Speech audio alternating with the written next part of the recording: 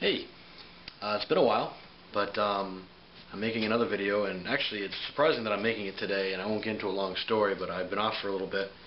Some personal stuff's come up, and unfortunately not good personal stuff, but don't worry, I'm not going to get into it now. But nothing worthy of a video. And I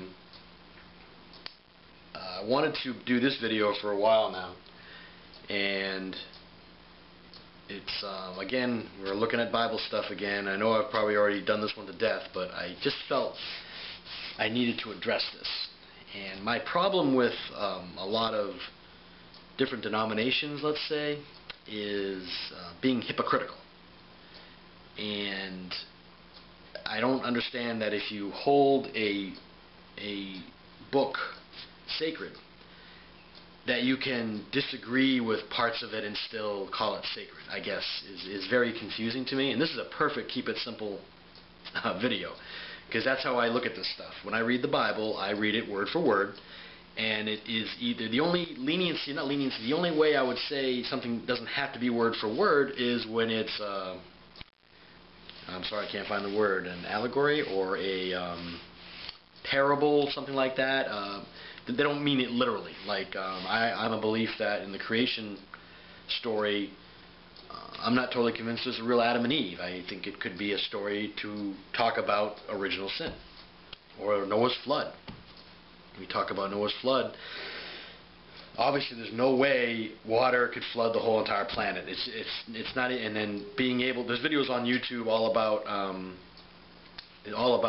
how much time it would take to fill the ark, how big the ark would need to be to hold every species, all of that stuff, and how do certain species get to certain parts of the planet. I'm not here to tear that apart either. There's plenty of videos about that. But my reason for speaking on it is I understand there are some parts that are parables or allegories, or if I'm using that word correctly, that are obvious, at least to me. My problem, though, is when you read certain passages of the Bible, it does say something in black and white, and I just wonder how other denominations, Christian denominations, can just not worry about that. And there's two main subjects that I've kind of already addressed a little bit in a couple other videos, but I need to do it now in reference to the Bible. And it's just been bothering me lately, and maybe if I do this video, it'll get it off my chest. Homosexuality and women ministers, or priests, or whatever. And I know I've done those two videos already, kind of, sort of, but what I want to talk about here is the simple explanation based on the Scriptures.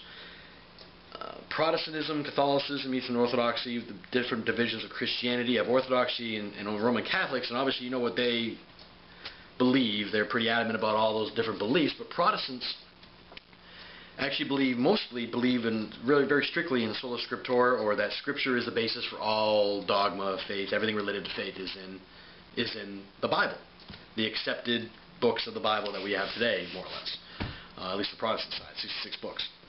So my issue with that is if you read the Bible, and I have one here, if you read the Bible, there are places in this Bible that say you can't be homosexual and you can't be a woman minister, reverend, priest, whatever. Before I go any further, I have to say this. I am not against homosexuality. I am not against women ministers. I live in the United States of America. I believe in freedom. I believe in religious freedom.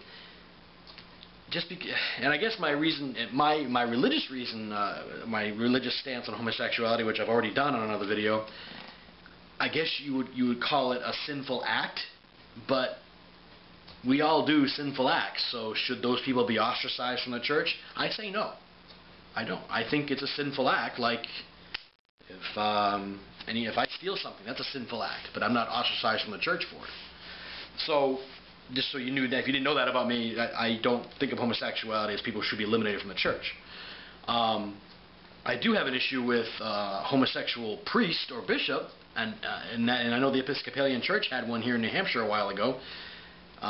You can't have a practicing homosexual bishop that follows this book. You just can't. It can't do it. You're living in sin according to this book. So how can you be someone who's not in charge of this book, but in charge of the faith that uses this book? Same with women ministers. I'm not saying women ministers are a sin. I'm saying, how can you have a woman minister when it says in here repeatedly that you can't have it? I had to have more respect for those denominations if that woman priest or minister was carrying around the book that had different books in it, that didn't have those references in it. Then I could say, okay, you're following your belief. Okay, fine. But how do you carry the Bible with those verses in it and preach from it, knowing in here it says in here you can't be a minister? Or how are you a homosexual bishop and walk around, or homosexual priest, whatever, and walk around with this book with this references saying you can't be homosexual? Or at least be in a state of grace, or whatever you want to call it, not sinning. I don't know how you do it. So the rest of this video, I'm just going to point out a few of these things so we have them in here, just so you know what point I'm coming from. It's just some of it's ridiculous to me. So I'm going to go through real slow and talk about it real quick. I got two areas. We'll go with homosexuality first, and then we'll go into women ministers next. And a lot of these references you probably already know about, but I'm going to read them from a Bible that is considered a modern version.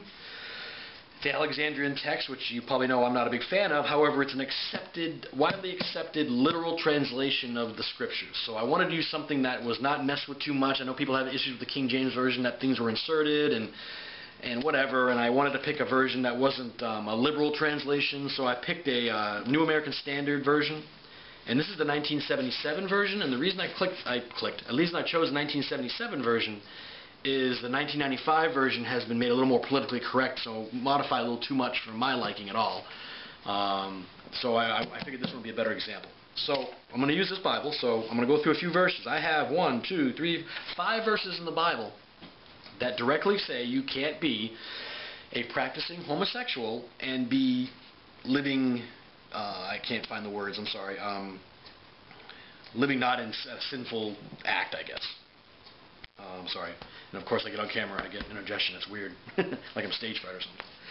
So I'll go through not quickly, but I'm not going to take all day. I'm going to go to Corinthians 7:2. I put tabs in here, so let's see if I can figure this out. Corinthians 7:2. I got it right here. And it's nice and big print too. That's another reason I like this to refer to. 7:2. Oh, of course it's split between 2 pages. That's why. 7:2. But because of immoralities, let each man have his own wife.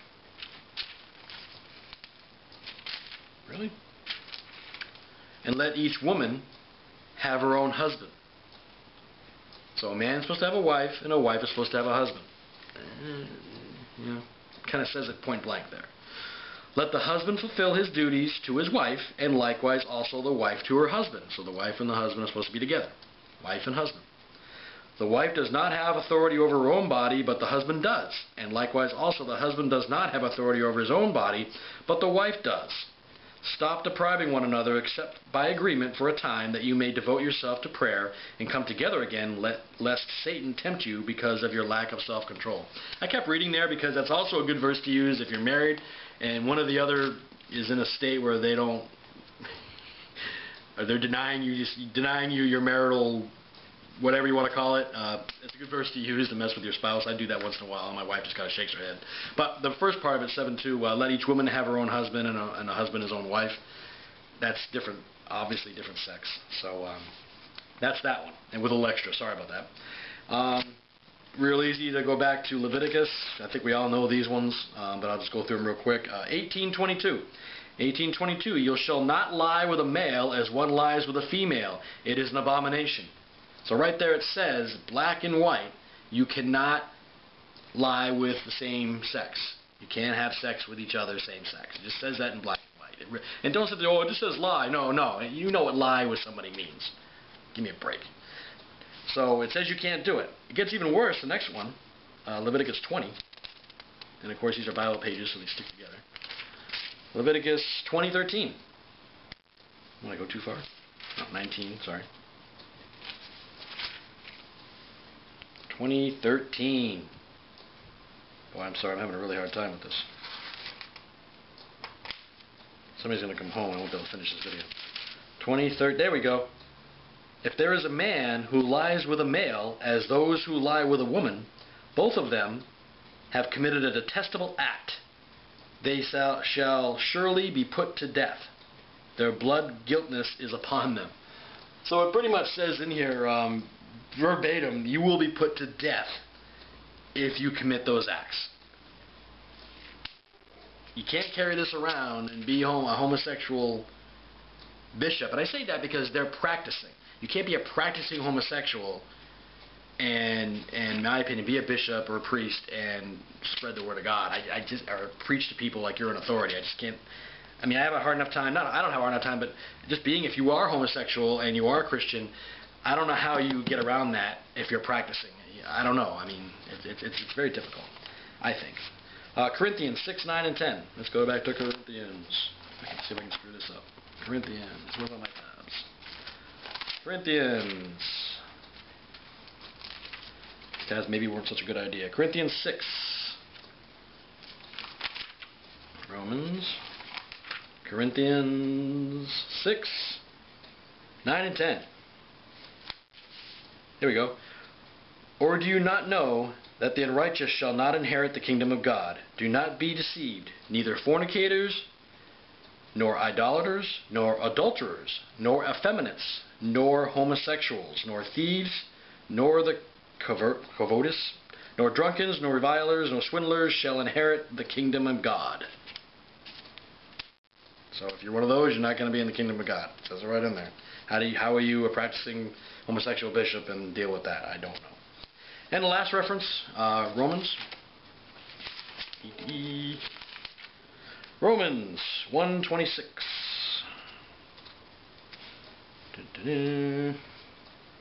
For this reason, God gave them over to degrading passions, for their women exchanged the natural function for that which is unnatural. In the same way also the men abandoned the natural function of the woman and burned in their desire toward one another. Men with men committing indecent acts and receiving in their own persons the due penalty of their error. What's that mean?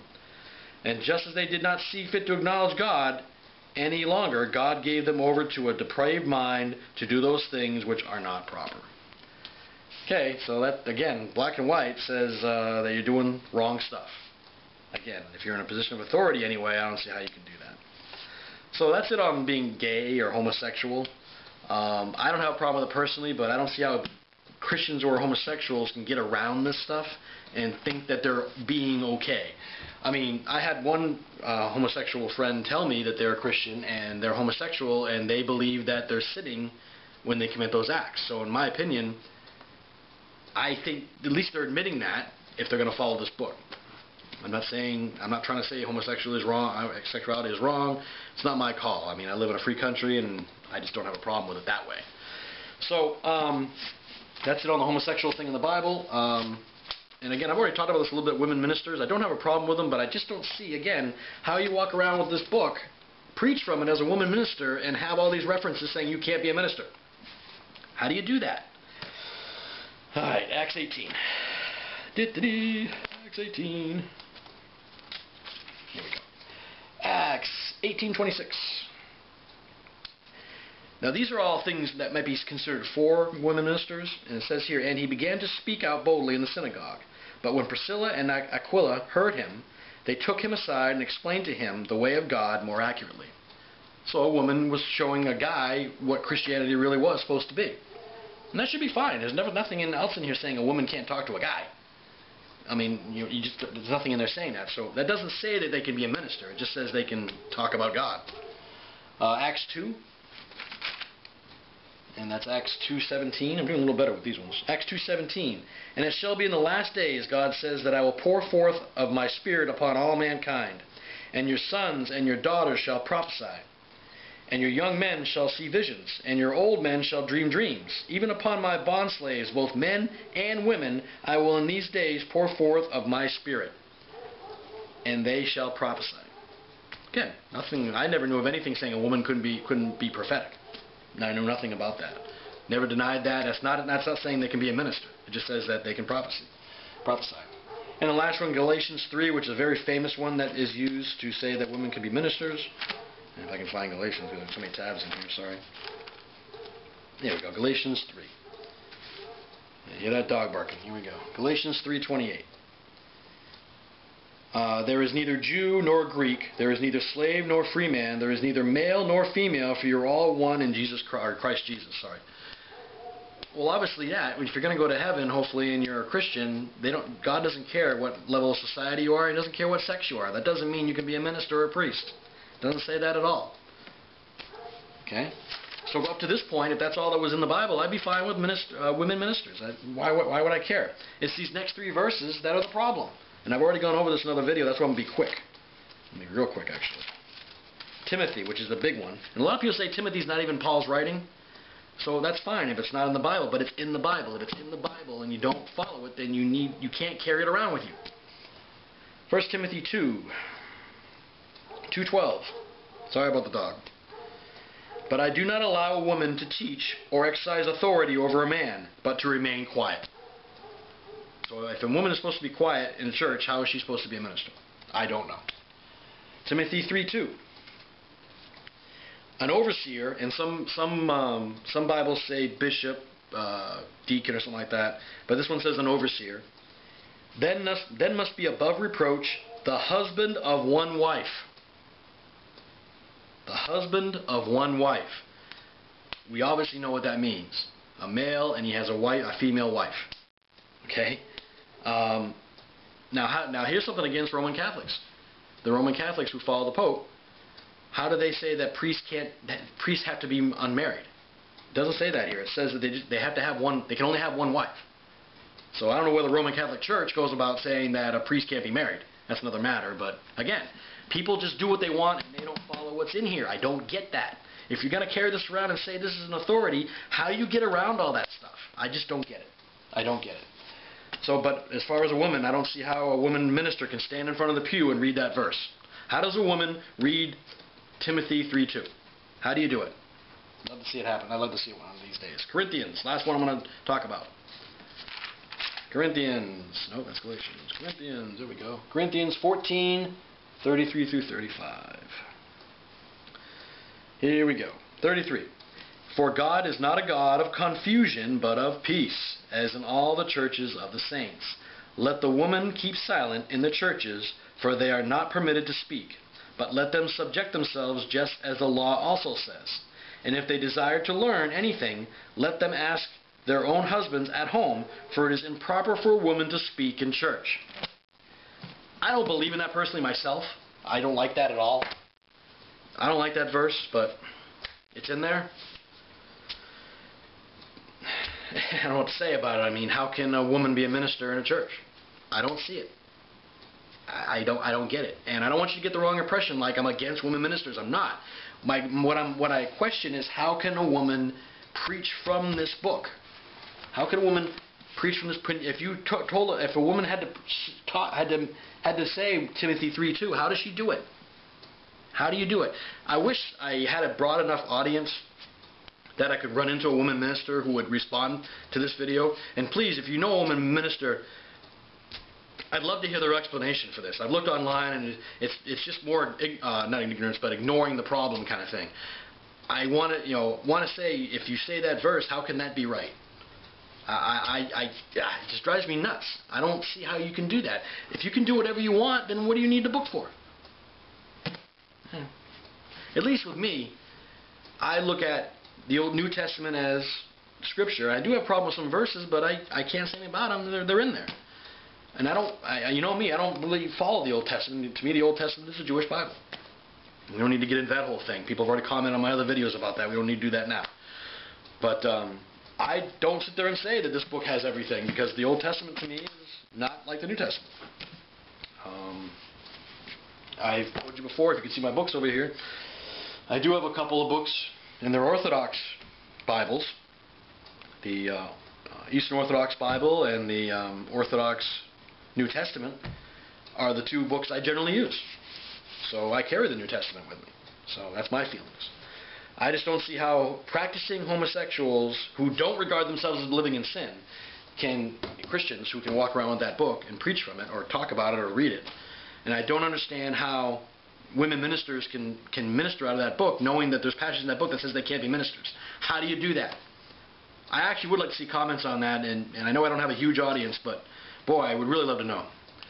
And again, I want to end on this one note. Again, I am not against homosexuality. as far as living and walking around, whatever.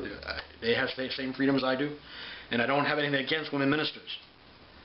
I wouldn't be able to go to one because I can't get around the scripture part, but I understand they exist. What are you going to do? So, and the bishops who are homosexuals, I have a huge problem with that because to me it's hypocritical. I mean, not hypocritical. I don't know. I guess it is hypocritical. How do you do that? I'd love to hear. I know there was a real famous one, bishop in New Hampshire, where I live, a few years ago, and I just don't understand how we got around that. He wore a bulletproof vest to his vestment when he was made the bishop of New Hampshire, and you know, his husband was with him, and you know, they celebrated, and I'm sure they went home that night, and you know. How do you get around it? I don't have a problem with what they did, but how do you get around that and do your job? I just would like to hear something on that, I guess. I don't know. These people, a lot of atheists and stuff I watch, and a lot of, and you see on YouTube, talk about problems with Christianity and all that. But as a Christian, I'd like to hear this does drive me nuts. I can, you know, the whole problem with the Trinity and all that. That's fine. But how do you get around that stuff? To me, that's black and white. Says it right in there. And how do you get around it? I know I keep saying it. I'm going to end the video. Thanks for watching.